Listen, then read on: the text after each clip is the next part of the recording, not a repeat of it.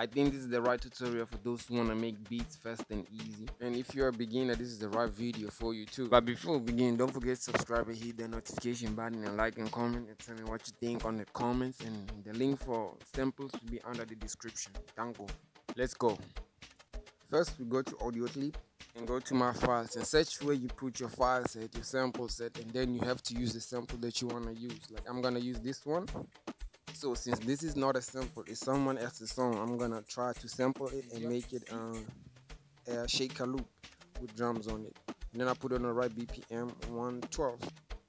Then I cut it and make it shorter, you know, so that it can loop. And then I cut it on this part again, cut and delete it, and then I get it out. Nice. So basically this is how it sounds.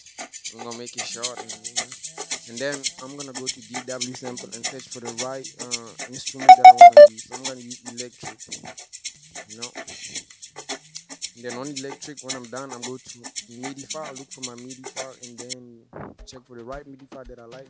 So I'm gonna use this one, and then I put it up, and then decrease the volume so they can sound nice. Let's play it.